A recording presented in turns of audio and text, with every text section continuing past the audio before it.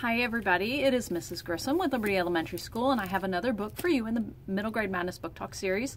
This book that I just finished is actually the second time I have read this book, and it's one of my absolute favorites of all time, and it's a book that just makes me want to be a better person. And this is a book, I don't care who you are, boy, girl, 80 years old, 10 years old, Everyone needs this book, especially in the world we live in today. Everybody needs this book. So I just challenge you, get a copy of this, read it. If you're a parent, get it, read it to yourself, read it to your kids. It's just that kind of book. And like I said, it makes me want to be a better person. And we just need more people in the world that just want to do good for people. This book is called Captain Superlative by J.S. Puller. And at the top it says, life is too short to be anything less than superlative.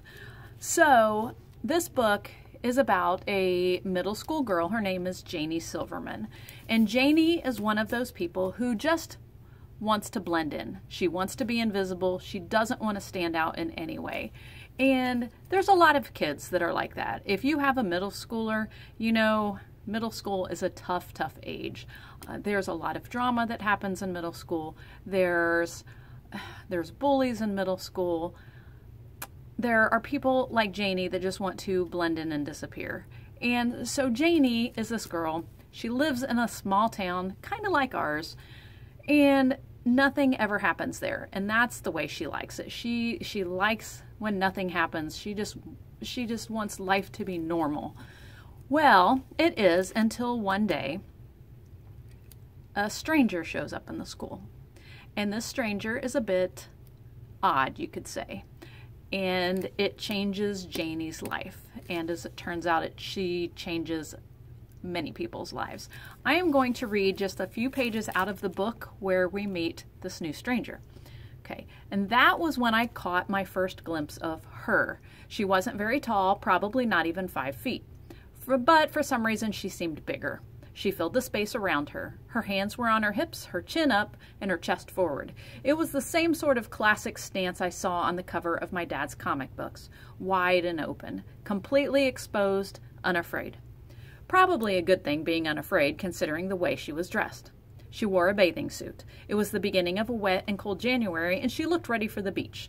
The shiny silver suit had thick straps, joined together by silver rings on top of her shoulders. Under it, she had a pair of bright, almost neon blue tights.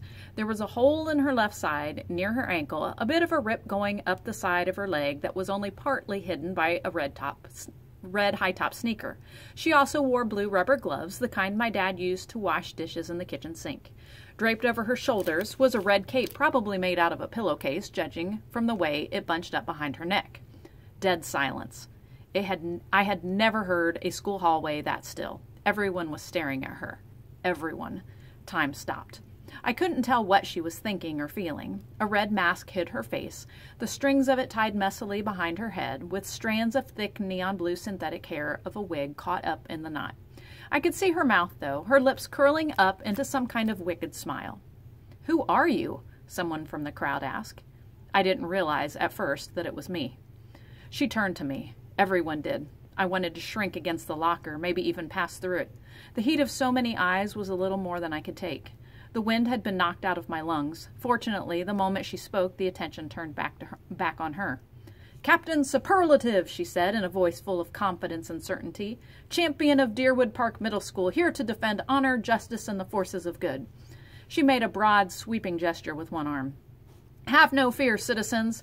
Both arms went up, fingertips stretched out and pressed together like blades to cut through the air. "Captain Superlative is here to make all troubles disappear."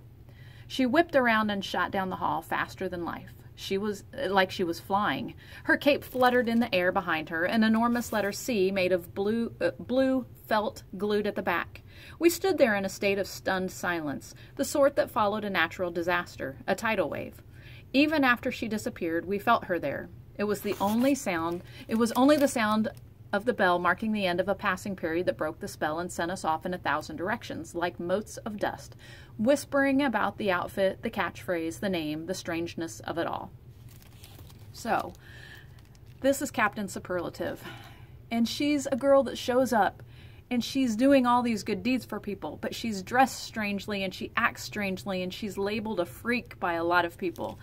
But kindness is contagious, and her effect that she has on the school and on Janie, who wants to shrink into the background, is amazing and captivating. And like I said, you read this book and you just want to go and do good things for people because you see the kind of effect that somebody like this can have. And like I said, kindness is contagious. And in this world, we need more of that today. So I challenge you, read this book, be superlative, stand out, be brave, just do good.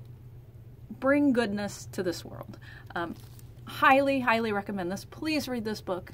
Like I said, I don't care how old you are. I don't care who you are. Read this book. This is a book I will remember for the rest of my life. It has had a tremendous impact on me, and I would really love to see more people read it. So, Captain Superlative by J.S. Puller. And that's this week's Middle Grade Mountains Book Talk. Happy reading.